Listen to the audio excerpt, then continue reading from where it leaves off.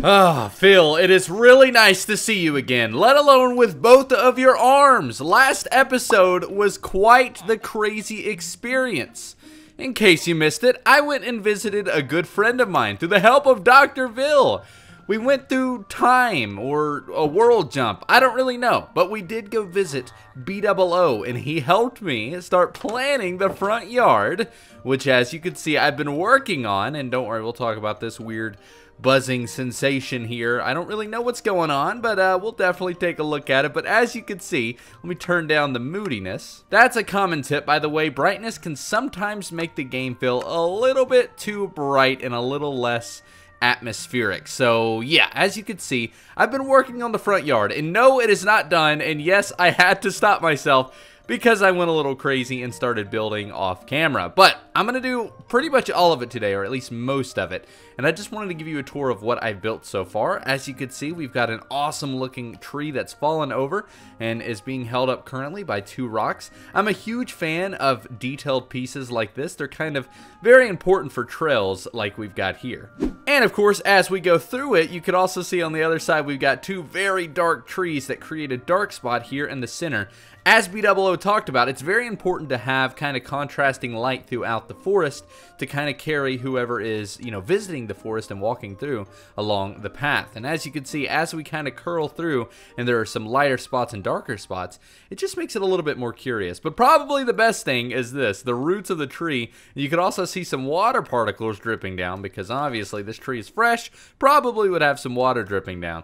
But there are so many really cool details hidden around this place that are entirely thanks to B00. He has inspired me to no end, and I'm really happy with how this is looking so far. It's just taking a lot of time. That being said, I'm gonna go grab, well, I've already got my axe. I'm just gonna switch to the other clip. Roll the intro. I don't know. If you enjoyed the video and want to support my channel and help me make videos in the future, consider becoming a member, where you'll be invited to my Minecraft and Discord servers, as well as have a chance to help me with new videos through exclusive community posts. Click the join button below for more information, and also thank you to those of you who have become a member since my last video.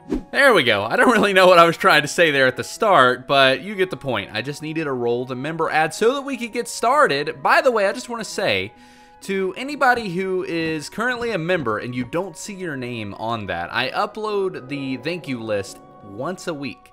And sometimes I forget to do it, and then I have to kind of use the same one to get the video out in time. So yeah, but eventually I do make sure to go through everybody. Nevertheless, thank you so much to everybody who has supported my channel. I really, really do appreciate all your continuous support. We have a lot of members, and it's insane. And not all of you are on the Minecraft server and Discord server, by the way, so make sure to email me. There's instructions when you click See Perks. But that being said, today I'm going to chop down some trees, and then we're going to build trees. I still don't know what in the world saplings are, or at least, you know, we'll let B00 believe that. See, he needs to believe I'm a crazy Minecrafter, but instead we're actually really smart, and maybe we're playing mind tricks on him. I don't know, but that was a really fun episode. I hope you enjoyed it. I honestly want to do more stuff like that. B00 is someone I've watched for a very, very long time, so it was a really special treat to be able to not only visit his world, but also just hang out with the guy. He's a super, super cool guy, and very fun to record videos with. But anyways, I'm going to keep chopping some trees down and continue to make work over in the forest. But first, actually, I'm going to tell you a little bit about my plans. Alright, so, as you can see, oh man, this looks super cool from here. I love it. Oh my gosh. There's a lot of stuff we're going to have to do, though. First and foremost, I want to fix this entire edge to make it a little bit more of a cliffside when you get to this part, whereas there it'll be more of a rolling berm or something. I don't really know what you would call it, but basically a whole bunch of coarse dirt as well as some slabs and stairs to get a little bit more detail in there to make it look like it's just a slope of sliding mud and dirt. Followed by that, we're going to load up a bunch of different trees, and as you probably remember from the last episode, B00 showed me a tree design using spruce. I am still going to do that. I'm going to mix that in, so I'll probably begin building that here in just a moment. We're going to kind of splash them around, but I do want to continue doing these deciduous trees because I think they really spruce it up and make it look really, really cool. So that is my plan, and we'll talk about what's going on here a little bit later. Oh, by the way, look at this. This is, you know what?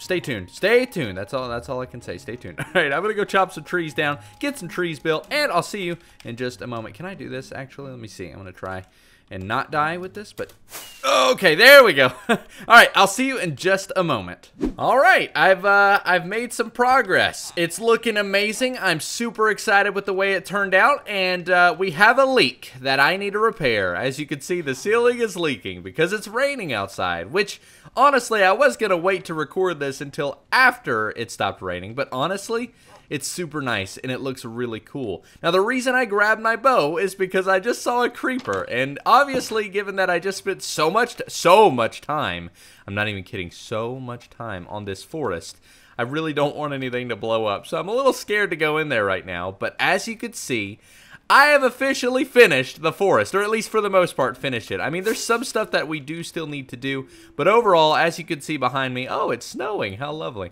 It's somewhat complete. We've got a lot of different types of trees kind of embedded throughout this place. The pathway is extremely nice, and it's very atmospheric. There's a lot of cool stuff that I've done here, and you know what? I bet a lot of you did not think I could build this way. Sure, I could build structures, but I can also landscape. That's kind of where I got my start, actually. So landscaping is really, really fun. I love to do it, and thanks to B00's tips and tricks, I managed to actually pull off something super, super cool. Now, the funny thing is that he told me not to make every tree custom and just use some trees with saplings to kind of fill it up. He told me that after I finished building. So, yeah, I spent a lot more time than I needed. But honestly, it's worth it because it looks super good. All right, I'm going to wait for the rain to stop and for the creepers to disperse. And we're going to go ahead and do a tour of this lovely forest. Before we begin today's tour, I would like to take a moment to mention a huge thank you to B00 for all of the tips and tricks, as well as the resource pack changes that he has allowed me to kind of steal from his pack. As you can see, the leaves are a little bit more bushy than they normally are, which is awesome because it works in completely vanilla Minecraft.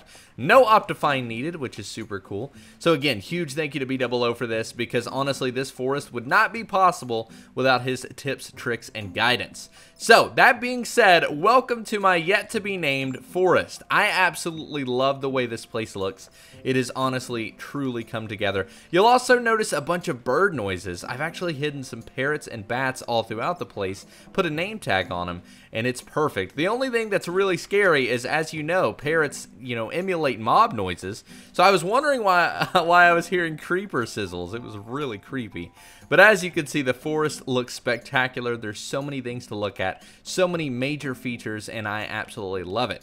Now, we do have a lot of different trees to build. I still have to do some blending and a lot of landscaping to make this place look complete.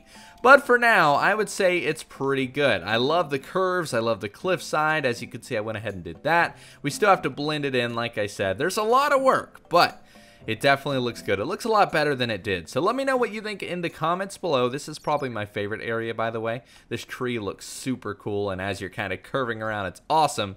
But it's a little dark. So what I want to do is put in some path lighting using a daylight sensor so that whenever it's nighttime, it lights up. I think that'll look really magical. But before we do that, I want to build a gate so that it kind of separates this area from that area because I do have plans for this field. But that being said, let me get some resources together and we will get started.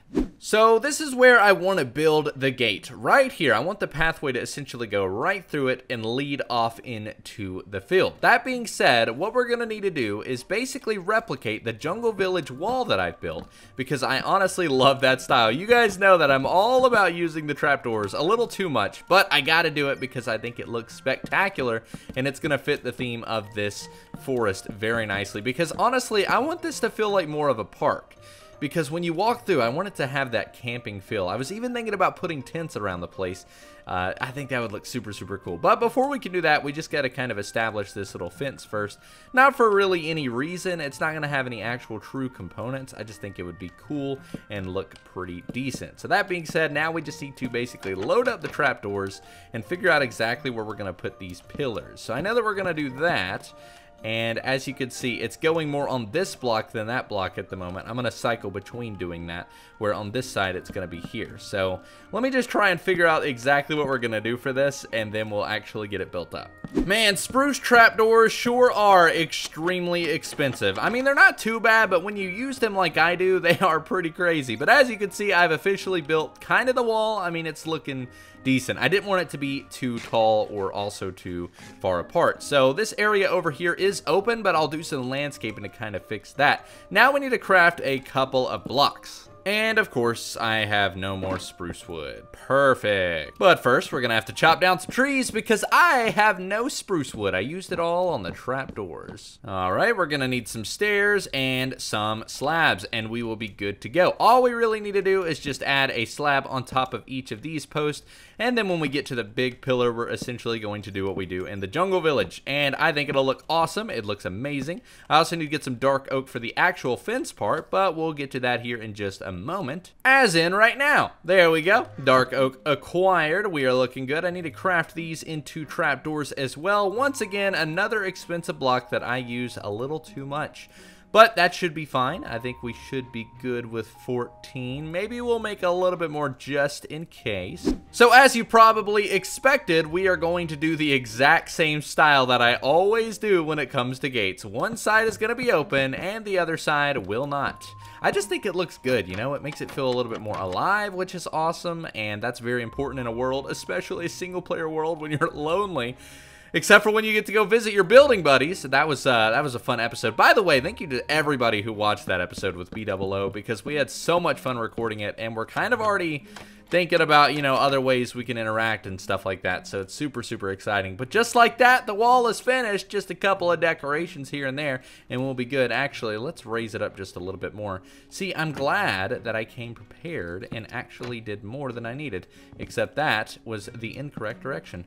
There we go, and then we'll do 2 more on this side instead. And just like that, the wall is pretty much done. It looks a lot better than what I originally had in mind, but we're not going to talk about that. This is great. The only thing I don't like is that it kind of disrupts the view a little bit, but that's fine. I want it to be more of an experience once you go through the gate, but who will see it? Because I'm all alone in this world. So now what I need to do is get the landscaping all done, but I'll worry about that on another day. What I want to do is find all the places where we're going to put the lighting. And as it gets dark, I need to go to sleep and get all of the blocks together for this redstone magicry. Overall, this project should not be difficult at all, even for me, someone who is definitely not a redstone genius in any way, shape, or form. The only thing we're really going to need is a couple of observers. I've got a sticky piston. I think we only really need one. A redstone lamp, some redstone, and of course, redstone repeaters. That's pretty much it. And then, of course, the sensor. I just have to remember the crafting recipes. I think that's the hardest part throughout all of this, but it shouldn't be too bad. I think I know exactly how to do it. Plus, we've got some glass in here, and then we're also going to need, I believe, slabs. I think we need slabs. Which the great thing is I've been keeping my slabs lately. As you can see here, we've got pretty much a good amount of slabs already crafted, so I don't even have to craft them, and I love that. Then I think we've got some quartz in here. There we go. Looking good, looking good. So I think to make an observer, you basically have to do this here and then quartz. Okay, I think we're gonna need 2, but let's do 4. Again, always better to be prepared than not have enough of the resources you need. We're also gonna need to make a daylight sensor, which I think, there we go, perfect. Just one of those will do. I think we're good. I think we might be ready to go. The only thing I think we should do now is maybe craft a couple of redstone torches just in case. I think we have everything we need, hopefully, because I'm not a redstone genius, and if I'm missing something, I won't even realize it. But as you can see, what I've done is prepared the service route. We have all the trapdoors connected, which is perfect in case we ever need to do any management. I've got it lit up, which is good. I was thinking about decorating this area, but honestly, think smarter, not harder. There's no point. No one will ever be down here, including myself. Now, as you can see, it leads to this area here. I'm going to have a service area that allows us to access that, as well as an override switch to turn on the pathway lighting whenever we really want to. That way, if we don't want to wait for nighttime to come and have the lights on, we can. So, that being said, we're going to have the sensor pretty much right here. Now, the problem is that it kind of looks bad, but here's the thing. If you go into a public park, you're always going to see some form of technology, right? Something that's running the park lights, something that's running the Wi-Fi if they've got it. you know, all that kind of stuff. So I'm not really concerned about hiding this. The only thing that is kind of sad is my original design using the observers does not work. I don't know why it doesn't work, but it does not work. So we're going to essentially have to use a sticky piston here, which is going to allow us to basically push this down, which it currently is. We'll have that set into nighttime, but let's do it that way for now, which I guess we can just do the easy thing and have it run redstone down. That'll probably be the easiest solution. So we're gonna need, I guess, we don't really need a repeater for now. Let's just bring this down. And I think we're supposed to have it on this level anyway, so let's connect up the first light. Hopefully this goes well, because if this doesn't go well, I'm gonna be pretty sad. Which, now that I think about it, I don't really know if I'm even doing this correctly at all, because it's gonna be a little complicated. Now that I think about it, all right, we got to have a block here. I know that. Don't worry, I'm not going to do all of this on camera. We'll kind of, you know, take some time and get it all set up correctly. I guess we could do this. The only problem is we have to invert it, which I guess we could just have it inverted up here. That wouldn't really be a problem. Oh, no. Do you see what I see? The trapdoor is opening. Oh, no, that's not good. I mean, we could always do a pressure plate. I mean, that could work too, just to kind of hide it ever so slightly. I mean, I guess. I don't know. I'm kind of bummed out by that, but I guess this works. You know, I kind of threw every chance at making this place look clean out the window. I came into this thinking I was going to have some really nice professional looking redstone, but honestly, this place is already starting to look atrocious. I'm never going to come down here because I just don't want to have to look at it. It's so bad. And honestly, I don't even really know if it's going to work out that well. I hope it does, but it might not. So yeah, just a bit of caution there, but we need to put the lamp there. Good to go. I do have to remove the other trapdoors, but we'll do that eventually. Probably going to need more redstone torches. Good thing I came prepared, though, because otherwise that would have been really bad. All right, that works. Just got to get the other ones connected now. I am quite the defeated man. Everything that I wanted to do just did not work out. Oh, man, redstone has wore me out today, but that's okay, because we are about to see what it's all about. I got it all done, apart from the fact that I couldn't put the lever in here because, you know, it opens the trapdoors, something I completely forgot about. So I have it here instead. Oh man, mobs are going to spawn down here and it is going to blow up all of my redstone. Got to make sure that's all lit up. But as you can see, there is a lever, so the override switch is there and it does work. I've tested it. But now for the moment of truth, we get to actually experience the way this looks with all the lights on. I have brightness all the way down, so that way it's extremely moody. And this should look very magical. Any moment now. Any moment now. Watch it not work. Oh! There we go! Oh man, that looks super good. Super worth it. It may have made me pull all of my hair out, but this looks amazing. Oh, we've even got a park guest. Hello, my friend. I hope you're enjoying your park experience. And that's what it's all about. The experience. And I've got to say, oh man, and the sunset. Everybody out there, look at this beautiful sunset. And we've got just a natural llama. There's totally not a lead on that guy. Oh, and now he's gone. This looks amazing. Oh my goodness. I never would have thought this would have looked this great, but it looks so good. In comparison to how it looked before, this is amazing. Ooh, spooky ghost. The magical lead that's floating in midair. Ooh. Now you'll notice that I didn't put any lights over here, and that's because the cabin is a residential area. So there's going to be a normal lamppost over here. I think that will work perfectly, but it's getting really, really dark now, as you can see, because of the brightness being all the way down, but it really just adds to the effect of the really, really cool atmosphere that we've created here. So this is an awesome build. I'm super happy with it. Probably the best landscaping I have ever done. So this is super cool. But now we need to go sleep, otherwise mobs are gonna spawn. And now that the pathway is all done, we can finally talk about what you've all been waiting for. The end of the episode. If you enjoy, I'm just kidding. I'm just kidding. I'm gonna talk about it. The sparkles and of course what's going on over here. So in the last episode, we did a little bit of adventuring. We went to B00's world through the help of Dr. Vil and his mysterious machine. Unfortunately, it seems that we're causing some problems in the multi-craft space continuum. Sheep, man, he's here. And he's also in B00's world. At the same time, we've created some sort of duplication. So this is very curious. I don't really know what's going to happen here, but I just kind of wanted to contain him. So let me know in the comments what you think is going on, because here's the thing. Like I said, B00 did confirm that Sheepman is in his world as well, so I don't really know what that's all about. Nor do I know this. I do know that this residual magic that's kind of left over is slowly going away. But basically, after using the time machine, or the portal, it's not really a time machine, the mystery machine, I don't know. We used it here a lot, so it's kind of created this residual magic. So, yeah. I have a feeling we're going to have to put a tab in this. I mean, like I said, it is slowly going away, which is good. But there's something fishy going on. We're going to have to consult with Dr. Ville and also come up with a new machine that doesn't quite tear things, because something is wrong. Something's happening. I just don't know what. And Dr. Ville and I will have to figure it out. Yes, you, buddy. Yes. Yes, you. All right. That being said, that is going to do it for today. I hope you all have enjoyed, and if you did, make sure to leave a thumbs up and consider subscribing and turning on notifications to be alerted whenever I next upload a video. Also, I've seen a couple, not many, but a couple of comments about people saying that they're not liking how this has become more of a roleplay than survival.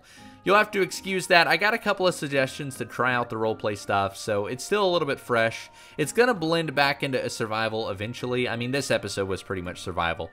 I just want to kind of make a mixture, so I'm just kind of experimenting. Bear with me. I hope you still enjoy and get entertained. That being said, thank you so much for watching. My name has been System Z. You guys have been awesome, and I'll see you in the next one.